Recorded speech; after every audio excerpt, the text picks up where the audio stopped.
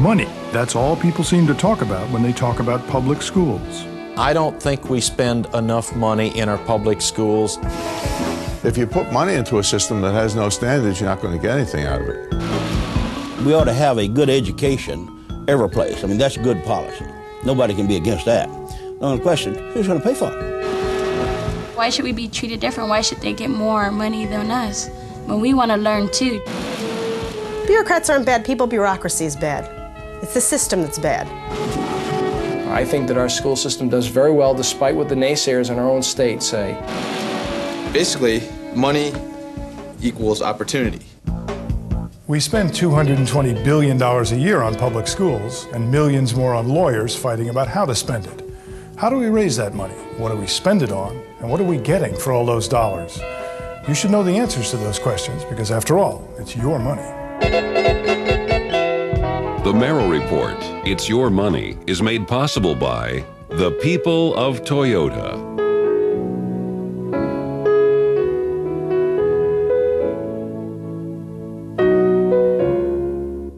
And by the Annie E. Casey Foundation, the Ford Foundation, and the Pew Charitable Trusts. Citizens of the United States have certain fundamental rights: freedom of speech, freedom of assembly, freedom of worship. These are guaranteed in the United States Constitution. What we don't have is a fundamental right to an education. Education is not even mentioned in the Constitution. Now, that means it's left up to the states. States, by and large, leave it up to local communities. They leave it up to 15,500 school districts. It's almost as though people went to 15,500 different countries. And each country had a different standard of educational living. Those standards of educational living vary dramatically within our 15,500 school districts, from state-of-the-art to state of decay, often depending on how much money communities can raise. You can find the differences almost anywhere. We begin in New Hampshire. Scott and Deborah LaLiberte are up well before dawn. High school English teachers start their days early. 7 years of teaching for Deborah and 4 for Scott have not made this early morning routine any easier. They share a hurried breakfast, glance at the newspaper, and leave by 6:30.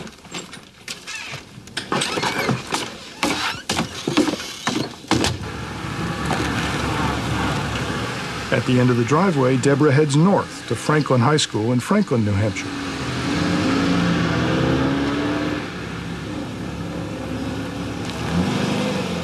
Scott drives south to Amherst, New Hampshire.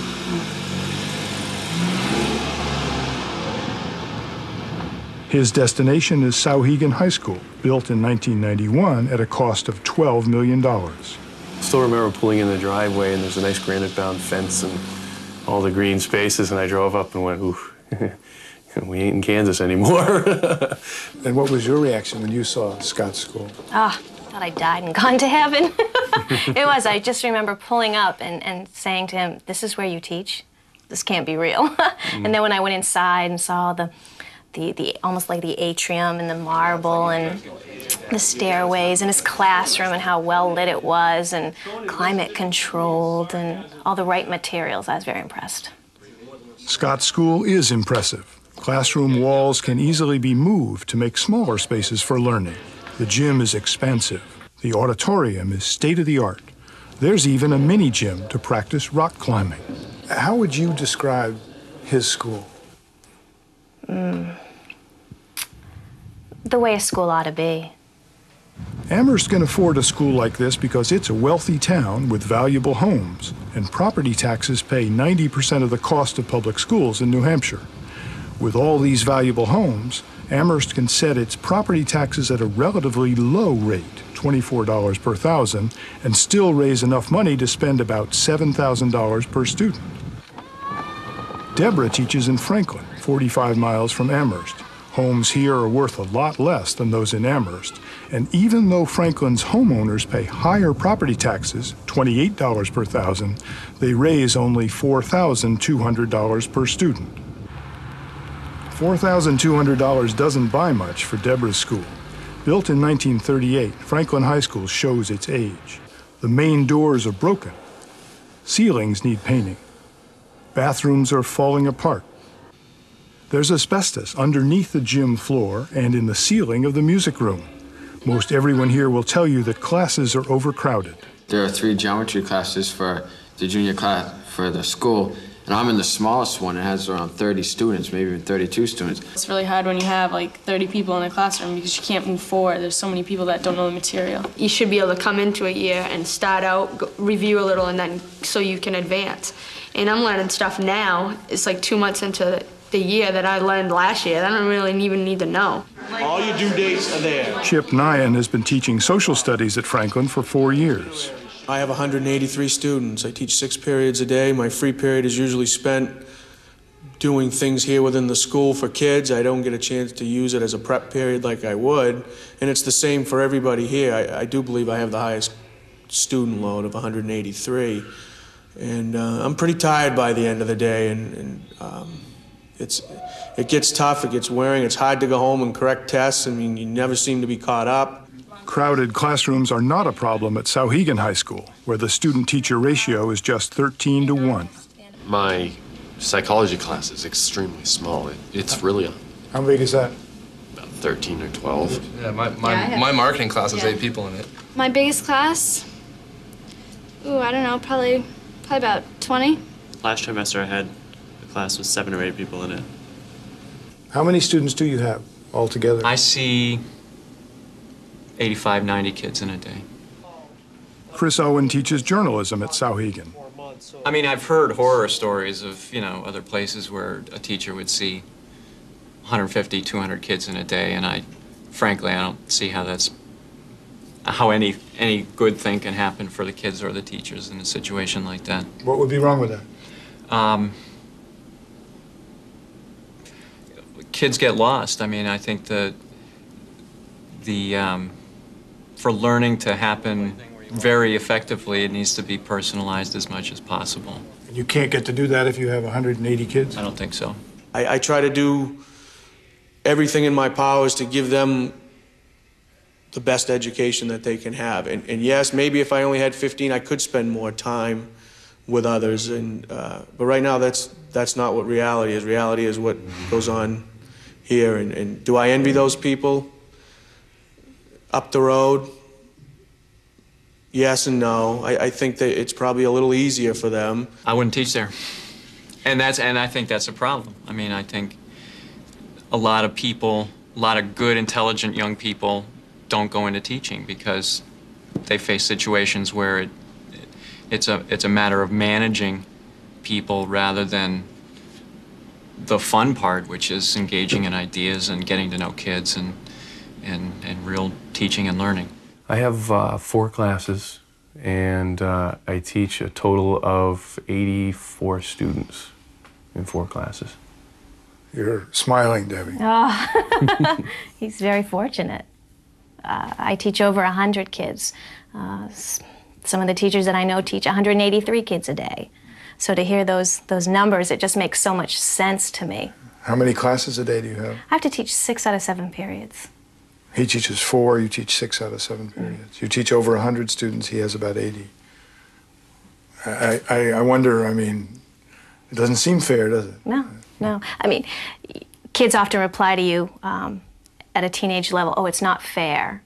And yet as adults, I come home sometimes at night and say to Scott, but it's not fair. It's not fair. But of course, Debbie, with 6 classes instead of 4 classes and 20 or 25 more students, probably makes more money. He has a good sense of humor. After 4 years of teaching, Scott earns $31,000, while Deborah, who's been teaching for 7 years, earns less than $24,000. At Scott's school, teachers can make as much as $50,000 a year. The most a teacher at Deborah's school can make is $34,000. Low pay leads to high turnover, and teachers come and go. In the last 2 years, the Franklin School District has had to replace 3/4 of its teaching staff. I've tried to come up through French in here. I've made it all the way up to French too. But we've gone through, like, I don't know, ever since we started, about 12 teachers. I don't know if anybody notices it, but there is a lot of good teachers that we've lost because we don't pay the teachers enough. The students at Franklin, when we have such a large turnover, it affects them deeply. They sort of have a philosophy of, you're not going to stick around here. We're not worth you sticking around for sometimes. Teachers come and go at Franklin, but textbooks remain. Franklin High School spends $7,000 a year on textbooks. That's 1/3 of what Souhegan spends. I have an English book here. I got so many notes on this English book that I haven't even taken that. I mean, every page is full of scribble outs and underlining, and every word is there got a definition next to it that must have been here for at least 10 years. And so I start to read in class, and then I have to stop every 5 minutes because I don't know what a couple words are, sentences, because they're all scribbled out. So it's pretty tough. I'm currently using a civics government book from 1983. They have been unable to afford books. I put in my whole budget for this year was strictly $3,200 worth of new government and civics books. And so in your book, Ronald Reagan is the man president in the book, and talking about the Cold War and foreign policy. The basics were there, and now what we've done is we've gone on and applied it to situations in Haiti. We've done it with situations in Somalia, Yugoslavia, and it makes more work for me, but I can't see just having them plug away in a book that's 11 years old. More evidence that money makes a difference can be found in the 2 libraries. Franklin's budget for library books and materials is less than $7,000 a year. The library at Souhegan, it's actually called the Information Center, can spend 6 times as much, nearly $44,000 for materials. A lot of that money is spent on technology. 50% of our information resources are coming from information technologies, computers, online services, CD-ROMs. And 50% are your traditional, familiar books, newspapers, magazines, videotapes. And behind this, those are all CD-ROMs? These are all CD-ROMs. This is represents our back files of magazines. Students at Souhegan can connect to computer networks all over the world and create their own videos in this editing room. The school has 4 fully equipped computer labs and computers in most classrooms. I guess we are lucky, in a sense. I mean, I couldn't imagine being in a school where I didn't have all this available to me. Because, I mean, a lot of the people in the school don't have computers at home, and we're fortunate enough to have 30 or 20 computers in each lab. I think we're falling really behind in technology in our school because computers is a big part of our society now. It's upcoming, and everybody's getting into it in businesses and things like that. And the best thing we have are these little old IBMs with these 2 drives in it. It takes like 5 hours to boot up WordPerfect, and that just doesn't cut it, you know. At Franklin High School, most of the computers date back to 1986 and 1987, and there aren't enough parts to go around. I'm switching the printer cables because we don't have enough printers in the school. And all 3 of us in this section share 1 printer because that's all we have. But normally you'd have cables would connect, you know, each computer would be connected to the printer. Don't you have enough cables? No, we just have this cable right here for these 2 right here. Right now we're behind in technology because basically we're using floppy drives. We don't have a network. The systems are outdated. I only have 1 computer that has a mouse. Excuse me, what were you just doing? You had to get another mouse? Yeah, well, the ball of the mouse fell off, so I didn't know how to return it, so I just switched the mouse, and then she fixed it. So what did you do? Just said, can I get another mouse? Yeah, well, I tried to put it back, but I'm not too much of a computer genius, so I just asked for another one, and they went and got one. Most schools, I think, would have a little bit more up-to-date equipment. I think it's kind of a pain in the butt to have to keep switching the printers, but it's fine because it's all we have, so we can live with it. Can you imagine being in a school where with, oh, I don't know, 12 or 15 computers, and in fact old computers with black and white monitors, Right. and only 1 mouse among the whole deal? Right, I think we're pretty spoiled, actually, because we have CD-ROM, and then we have all these computers, and we have laser printers and stuff. It's pretty convenient, actually, because we can do a lot of work that a lot of people can't do just because of our computers. I feel very limited. I feel that my abilities as a teacher are being limited or stifled, as the word may be, and I think that it's limiting what we can show our students. That's a skill we should know to make it in the world now, and I don't think that we're getting a fair shot at it if we don't have them now. Money also buys a stronger, more demanding curriculum. Sauhegan High School offers 9 college-level advanced placement courses. Say you're applying to colleges, a lot of them look at your transcript and they want to see a challenging course, challenging workload. But then if you go to another school where they don't even offer AP courses because maybe it's too small or they just can't afford the extra teacher, then they're not going to get that AP course. By contrast, Franklin High School offers only 1 college-level course. You know, college should be something that you want to do and that you're able to do. But it's like here you can't do it. I don't feel, so that diminishes my expectations because I want to go on to school and I don't feel like I can. I feel like that's being taken away from me. Money makes a difference in lots of little ways. Franklin students rarely go on field trips, while Sauhegan sends its students to Boston and New York City. What are some of the places you've gone to? Oh, I have one. We went to Reactor in our chemistry class last year. Bayside Expo Center in Boston. Where else? We went to the Woman Warrior, the play, at Boston University. Mom brought you that in? Yeah. Another difference. Franklin High School students often have to pay their own way or go without.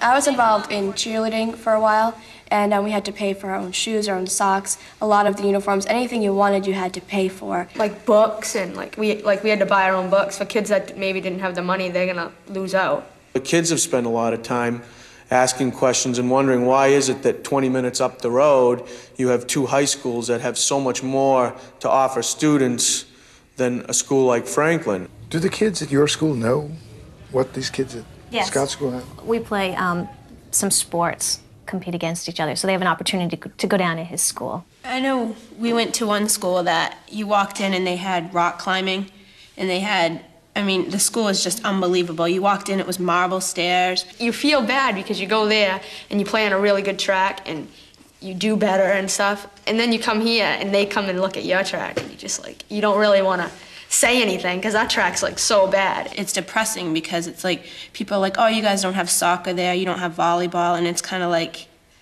I don't know, it just kind of makes you feel like you're not as big as the other schools and it's harder to compete. Money talks even beyond high school. Last year, only 1/3 of the seniors at Franklin took the SAT, the Scholastic Assessment Test, and went on to college, where they may have found themselves unprepared. In this school, they keep telling you gotta do good, you gotta go to college, but yet they don't help us out because when we get into college, we're lacking we're not up to par with other students from other schools. But at Sauhegan, nearly everyone takes the SAT, and 85% of the seniors go on to college. Well, I don't like to compare high schools because it's unfair, because the system's unfair, and because basically money equals opportunity, and I guess that's what we're basically all saying is that in school, depending on how much money is put into education, you have certain extracurricular activities for opportunities, maybe more athletics, AP courses, honors, and I don't know, it's pretty sad how it works, but that's the bottom line. You can't have quality education be an accident of geography, and that's what it is. I mean, if you're lucky enough to even be a poor kid born in a wealthy town, you have so many choices and so many opportunities. But if you're a poor kid and you're born in a poor town, I'll tell you right now, you're not going to get French, you're not going to get computers, you're probably not going to have football, and you're surely not going to have art or music. And yet that child needs the same thing that the child needs in the more affluent community. Arnie Arneson's campaign for governor in 1992 raised questions about the fairness of New Hampshire's way of paying for public schools. Arneson promised to equalize spending between rich and poor districts with money from a new income tax. She lost. At one point, the campaign took her to Tilton Academy, a private school near Franklin.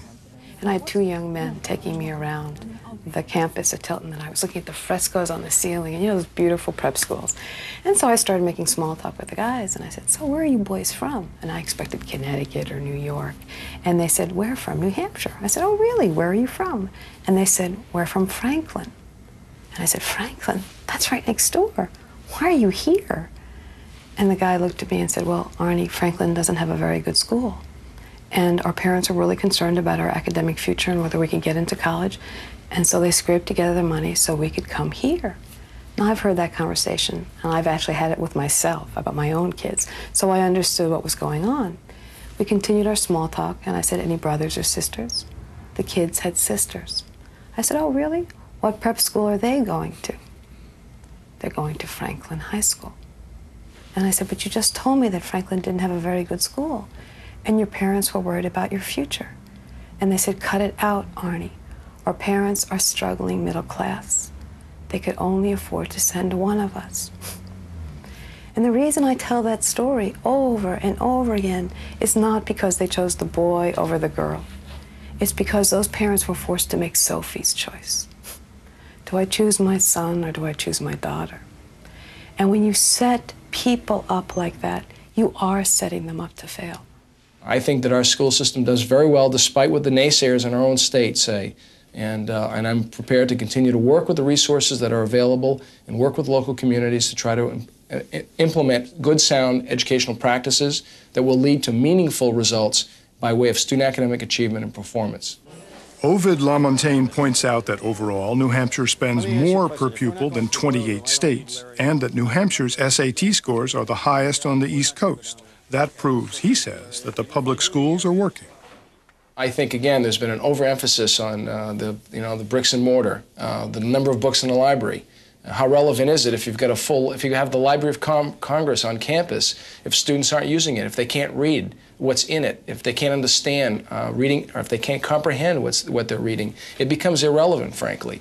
Let me just tell you about two schools we've been to recently. The one in Franklin, where kids are using a textbook, and Ronald Reagan's still president, Michael Dukakis still governor of Massachusetts. And then you go down to Amherst, that brand new high school where the kids have CD-ROMs connected to the internet, so on and so forth. Does that seem fair to you? Well, fair in what sense? I mean, the question is, does it seem fair to me? Would I like every child to have a computer on the desk? Certainly. Is that something that I should need to ask the taxpayers to provide for every student in the state? I don't think so. It certainly is advisable and desirable to have all the resources, but there needs to be a cost-benefit analysis with that. If we're talking about teaching children reading, writing, arithmetic, science, history, a lot of that can be done without textbooks, frankly, and frankly, there are a lot of good, sound curricula that are being developed away from textbooks, relying on the students and the teachers working in what you would call exploratory fashion. I think there are many sound curricular strategies that do not require a lot of resources. I'm always telling people that New Hampshire has, pockets of excellence and acres of mediocrity. And the reason we've got that kind of result is because we have a system that assumes that a child's education is the responsibility only of a town, and that it's not the responsibility of a state. Fundamentally, the system is sound, and it's a system that I'm proud to defend and to support. He says that all is well with the public system, but Lamontagne sends his own children to parochial school, the same one he attended. New Hampshire's Supreme Court does not believe all is well. Recently, the court ruled in favor of parents from 5 districts, including Franklin, who sued the state over unequal school spending. The justices said it's the state's duty to provide a constitutionally adequate education to every child in the state. But they didn't say what constitutionally adequate means. Money brings opportunity, and right now there are some folks in this area who have more opportunity than others do. There are some people who would tell you that's a natural order of life. I disagree with that. I think that it's the responsibility of the state to provide equal opportunity for all of its residents. I'm not a parent right now, but if I were a parent, I would want the very best for my child. And I sort of feel that way towards my students, that when I see the opportunities, and that's basically what it is a matter of opportunities. When I see the students at Scott's school with all the opportunities available to them, and I think my kids are just the same, they're the same little human beings, and yet they don't have those opportunities. That's where the frustration comes in. Would you be willing to give up some of this and give it to the kids at Franklin? I would, because I think that people deserve, I mean, the facilities add to what we have, and I think that people should deserve the same opportunities that we have, like the computer systems that we have. But if you give some of it to them, you won't have it yourself. Yeah, but we still have some. Why do we need to have, all the stuff that we have? Maybe we should let students work it out. Whenever adults get involved, it inevitably means lawsuits. New Hampshire's case is only 4 years old, In some places, the legal battle has been going on for nearly 30 years. Here's a scorecard. Courts in these states have already ruled their school funding system unconstitutional. Add states with ongoing battles, either in the courts or in the legislatures, and most of the map lights up. Battling started in San Antonio, Texas, nearly 30 years ago. Now, you might think that after nearly 30 years, people would have gotten tired, calmed down a little bit. They haven't. Well, it's just a little bit irritating when you go and you play Edgewood and they come out and they have their brand new red shiny helmets and their brand new pads and jerseys and everything, and you're saying, well, that's kind of our money that's going to buy them their brand new helmets and their brand new jerseys and, you know, support their football team. We supposedly won the case and supposed to get the money, but 6 years later we still haven't gotten any. Robbery is against the state law.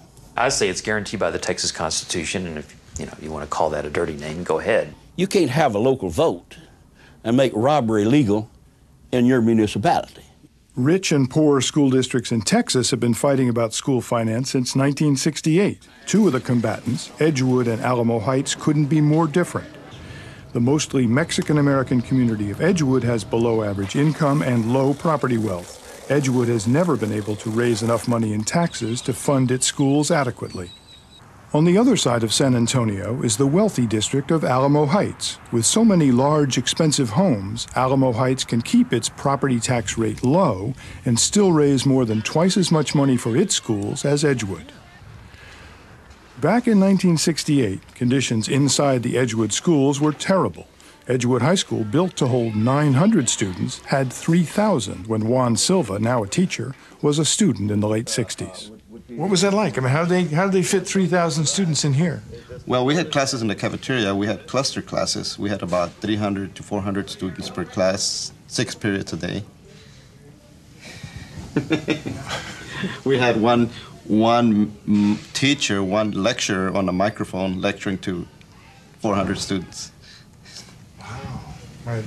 What else was it like? I mean, were the conditions awful?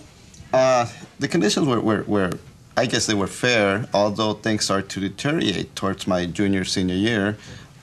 As things would break, they wouldn't get fixed. Restrooms would break. The solution was just to lock them up and not be used anymore.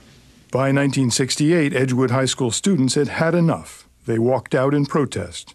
A group of parents, including Demetrio Rodriguez, decided to sue. The schools were not in very good shape. Alex School was first and second floor were condemned by the city. Condemned? Condemned. The lawsuit, which was known as Rodriguez versus San Antonio, made Demetrio Rodriguez the focus of attention. I got threats, and some people call me a communist, and you know, I was trying to destroy the school system in Texas. But if it takes a communist to do something like this, I think, well, I'm going to keep on doing it. The lawsuit filed by Rodriguez and the other parents charged that Texas was creating a gap between rich and poor students by making education dependent on local property wealth. They charged that this disparity was against the United States Constitution. Now, that was a bold stroke. By filing the lawsuit in federal district court, not in a Texas state court, the lawyers hoped for a ruling that would eventually require equal spending in school for all school children in the United States, not just in Texas. And they won. In 1971, the federal district court ruled that spending between wealthy and poor districts was unequal and therefore unconstitutional. What was it like when you won? Well, we felt good, but, you know, like it is one of those things that we knew it was going to, they told us it was going to be, you know, appeal. It was appealed all the way to the United States Supreme Court, which in 1973 overturned the original decision by a vote of 5-4. Education, the court said, is a state matter. Whether schools are equitably funded is up to the states. Most of the states have been wrestling with the issue ever since. Back in Texas, Edgewood School District did not give up. Their case has been in and out of the Texas state court system ever since. Civil rights lawyer Al Kaufman represents Edgewood. This is the greatest opportunity I've ever had to work on a case like this. It's a major case. It's changing a system that was old and big and hurt a lot of kids, and it's a tremendous opportunity. We think that we ought to have a good education every place. I mean, that's good policy. Nobody can be against that. The only question, who's going to pay for it? Your chief opponent in this is a lawyer named Al Kaufman, who's also been doing it for a long time. Tell me about Al Kaufman. Kaufman is my good friend, terribly misled. He represents a lot of very conservative school districts, a lot of very conservative causes, and is an articulate person. And he and I have been fighting for years. We were in trial on the first Edgewood case for 3 months, the second Edgewood case for a month, and the third one for 2 weeks. And then he and I have been on the same panel debating these topics. I mean, he does some preaching too. He's a very bright, wonderful guy, but he's on the other side of the lawsuit. And he's doing what he can to get more money for his clients from people who have it. In order to really make it equal, we force some of these wealthy districts to share some of that tax money. From our view, this is a state system. I mean, the school districts have always felt that God gave them their boundaries and God gave them this property. In fact, it's all state constitution. These are all creatures of state law, and that's how they got these crazy school districts. I believe in the Constitution of Texas. And the side of the case that I'm on advocates following the Constitution. The Honorable Supreme Court of Texas is now in session. In 1989, the Texas State Court came up with a solution. Take money from wealthy districts like Alamo Heights and give it to poor districts like Edgewood. That solution, Senate Bill 7, is known in Texas as the Robin Hood Law. And Robin Hood no different in this country than he was in England. In England, those people that he gave money to thought he was a hero. Those he took it from thought he was a thief. So you say, when people say this is Robin Hood, you say it ain't yours in the first place. That's right. Our view was this is all state money, and the state constitution says it's supposed to be used to support the state system. What's wrong with that argument? Well, that's what I say. We just got through trying that in Russia and found that it doesn't work. That's socialism. Is that what you're saying? Well, it's certainly not constitutional in our state. Here's how Robin Hood worked last year. Under the law, Alamo Heights was required to turn over $3.3 million in property tax money to poor districts in San Antonio, including Edgewood. The money paid for a summer program, not for football helmets. But is the Robin Hood approach a solution? Ask the students. It doesn't make sense to dilute something that's already going really strong. Why should you dilute it? Why should you change anything that's going on if the school's producing? But maybe you're just speaking from a position of privilege. No. I mean, I'm saying that it's that everyone should have the opportunity to an education, but why should it be taken from a good established school system? Right, but the pie is only so big. You've got to give a little bit of yours in order to let Edgewood have a fair share. But why would you rather have a good school and then try to build up another school through state funding, or would you just want to cut the school in half, the funding, and then try to have two crummy schools? And you think that's the choice? That's the choice that's happening right now. The Robin Hood's like, okay, well, we have a really bad school and we have a good school, so why don't we just have two mediocre schools? They don't know what we go through. They don't know what we go through just trying to learn in a chemistry lab that has the same materials since my parents came here. My parents are almost 50 years old already. It's not just the chemistry lab. Things are in disrepair all over Edgewood High. We're the same people. I mean, so why should we be treated different? Why should they get more money than us?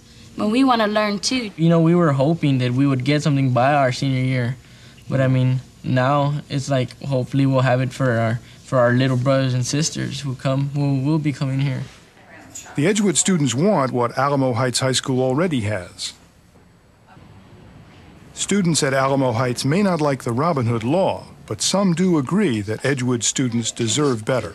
Should we ignore other youth, other people who can make a difference in our country just because they don't have anything? I mean, I'm coming here and I have gotten an excellent education. But if I had lived in Edgewood, you know, I could have been born over there. I could have grown up and not even known my abilities. Why doesn't the state make it a priority and provide funds to bring everybody else up to this level if education is a priority? Technically, Al Kaufman's side is won. That is, today, Edgewood and Alamo Heights spend around the same amount of money per student. But Kaufman is not satisfied. There's fairly similar amounts of money spent in the two districts now, if you just look at the dollars. If you look at the problems in the districts, Edgewood's still behind because they have such a legacy of terrible facilities, they haven't been able to compete equally for teachers, so they haven't been able to hire and keep as high quality teachers. They haven't had the money to buy the computers, to buy the equipment, so they're way behind. And every year it costs more to educate their students than Alamo Heights. But the problem is that unless we get a really permanent solution in the courts, it's going to get worse in future years. So what's the solution to this? I mean, you have these tremendous inequities. You acknowledge that, or not? Yes. But inequities really doesn't have anything to do with the question. The question is who's going to fund education? 28 years later, Demetrio Rodriguez is still involved, only now he's fighting for his grandchildren. How long has this school had all these portable classrooms? I think it had it for the last, at least for the last 15 years. 15 years? Yes. Temporary classrooms for 15 years. That doesn't seem right. Yep. So it doesn't seem right, but still some people say that money is not necessarily that what we want in education, and I think that money is one of the things that we've been fighting for. If money is not necessary, then why is it that people are fighting all these years? And the ones that got the money. So we need monies. We need monies. No matter where the lawyers come and go, interest groups come and go, and Demetrio just stays right where he was. He doesn't care who's in office, Democrat or Republican. He doesn't care whether they've helped some or not at all. Unless they're for absolute equality, he doesn't like them. And you're not quitting? No, sir. No, sir, I'm not going to quit. This is going to be going on until we get it or until I die. But Earl Luna and his side are not quitting either. You got to be kind of like the story about the little boy who was going home every day, and he jumped on a much bigger boy, and that boy would whip him. And finally somebody said, "Look here, fella, why don't you quit starting a fight with that guy?" Said, he's whipped you every day. He said, "Oh, no, he hadn't whipped me at all." "What do you mean?" "I have seen it." He said, "Oh, no." He said, "He's just a little bit ahead right now. This fight's not over." Texas clearly has not figured out how to provide adequate educational opportunity for all its students. Taxpayers, no doubt, are hoping for a solution that will not cost more money. In fact, taxpayers everywhere are saying no to increased school spending by voting down school budgets. That means when schools want to spend more money, they have to raise it themselves. By selling ad space, for example. These ads in Colorado Springs brought in an additional $100,000. School fairs are a tried and true way of raising money. The Beverly Hills Public Schools raised $400,000 at events like this carnival. Time is money, and in some districts, parents donate their time as school cooks and cashiers. That saves the schools and the taxpayers money. Another technique, advertise. Haddonfield's public schools have empty seats, so they're trying to entice parents from neighboring districts. Bring your children and pay tuition. Private money is actually helping build this new middle school brick by brick in Highland Park, Texas. To get around the state's Robin Hood law, Highland Park parents created a private foundation to raise money for the schools. For $100, you can have a personalized brick in the school's entryway. The foundation is even paying salaries. Another fundraiser brought in enough money to pay the salary of this elementary school's Spanish teacher. The money raised by these efforts is above and beyond your tax money, that $220 billion. Public schools haven't always been this expensive, but then again, everything costs more than it did 40 years ago. Back in 1954, a new Ford cost only $2,000. Today, it will cost you 10 times as much. A gallon of gasoline cost 23 cents in 1954. Now it's 6 times that. A hamburger was 25 cents in 1954. Not anymore. But the price of schooling has risen faster than almost anything else. In 1954, it cost a couple of $100s to send a child to public school for a year. In 1994, our national per-pupil spending average was nearly 30 times higher. Educators like Keith Geiger, president of the National Education Association, defend the increase. I don't think we spend enough money in our public schools, and if you look at the commitment that is made to public education as compared to other countries, I don't think the commitment is there. In fact, the United States spends a lot per pupil. What do other countries pay? Only Sweden and Switzerland spend more, while Germany, the United Kingdom, France, and Japan spend less. Keith Geiger says our schools cost more because they do more. We're trying to educate a lot more children. We're trying to educate a lot more children with diverse backgrounds. Now in the state of California, a third of all the students are non-American students. They come from other countries. A lot of them speak another language as their first language. And then the other part of that, though, is the cost of the lunch program, the food program, the health program. I think we have to take a look at that. In 1954, public schools could and did legally deny education to handicapped children. They were institutionalized or kept at home. But in 1975, with the passage of the Education of All Handicapped Children Act, schools were required to serve all children, whatever the cost. Providing these services, educating mentally and physically challenged children, teaching new immigrants, providing food and health care has changed schools' role. Everything has become more complex and more expensive. What's happened to achievement since schools have taken on all these extra duties? I think the data shows that the achievement, especially among female and minorities, has been gradually going up. I think the white males have been kind of staying stagnant, but I think especially in the math and the science, there's a lot of data to show that the achievement has been slightly going up. While some groups have improved, the overall news is not good. Since 1954, the average scores on the SAT, the Scholastic Assessment Test, have dropped 69 points. What hasn't dropped is spending. No matter what happens to student enrollment, spending seems to go in only one direction, up. We compared the 1954 and 1994 school budgets in one small city, Stamford, Connecticut, to see what's happened to school spending over the years. Back then, only 22% of the budget went to school administration. Today, administration takes 39% of the budget. In 1954, Stamford had 12,800 students. Today, it has 13,200. That's an increase of only 400 students, about 3%.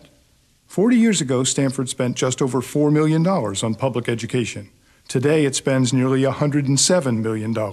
That's an increase of 2,675%. Have teacher salaries gone up 2,675% over the last 40 years?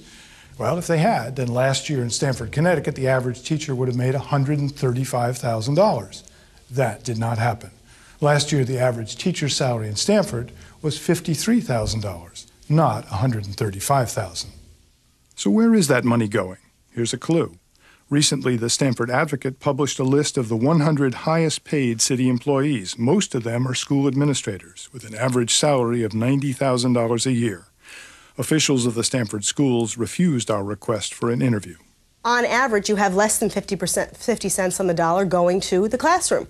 In some cases, like New York City or your urban districts, it's less than 30 cents on the dollar going to the classroom. That's atrocious. If you were to take average districts that spend about $5,000 to $6,000 a child, and you take 25 youngsters in a classroom, there's a lot of money in that classroom at $6,000 a child.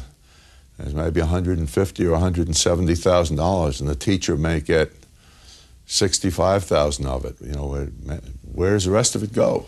Where is it going? It's going to the bureaucracy, the bureaucrats, the rules, the regulations, people to carry out the administration of school buildings. Bureaucrats are bad people. Bureaucrats aren't bad people, bureaucracy is bad. It's the system that's bad.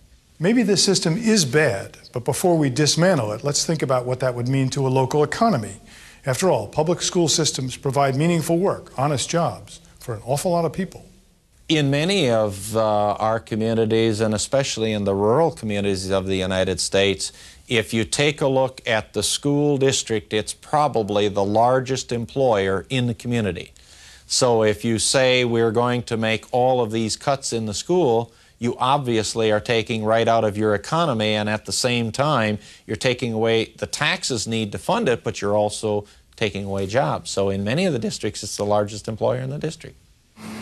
In Clay County, West Virginia, the public schools are the largest employer. In all, 300 people work for the schools, including 41 bus drivers. A school bus driver edits the local newspaper and owns this inn. A school bus driver is the co-owner of this auto shop. The other co-owner, his brother, teaches at the high school. All right, my name's Tim Butcher, and I run this store here, and I work for the Board of Education, drive a school bus, and I'm also the mayor of Clay. Wow. 3 hats. 3 hats. In a town once known for its coal and its lumber, now the jobs to get are in the classroom or behind the wheel of a school bus. For serving as mayor, Tim Butcher is paid only $250 a month, and business has been slow at his store. But as a Clay County school bus driver, he makes $12,100 a year plus benefits. The job as a school bus driver, is that important to you economically? Very important.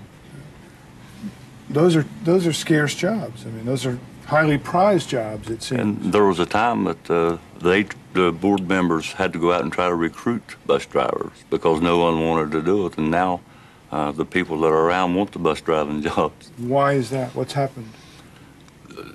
The jobs are just scarce. Jobs are scarce in this county. 6 of the 9 children in this family have become teachers in the Clay County schools.